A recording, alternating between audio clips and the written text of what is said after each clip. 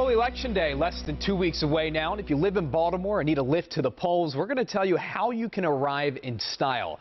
Hari P. Close Funeral Service in the city is offering limousines to chauffeur older residents to the voting booths, all for free. So they hope to transport up to 21,000 people in Baltimore alone, and they say while this is geared toward the elderly, they're not going to turn down anyone who needs a ride. The initiative has helped get people to the polls in Baltimore for more than 2 decades. How cool is that?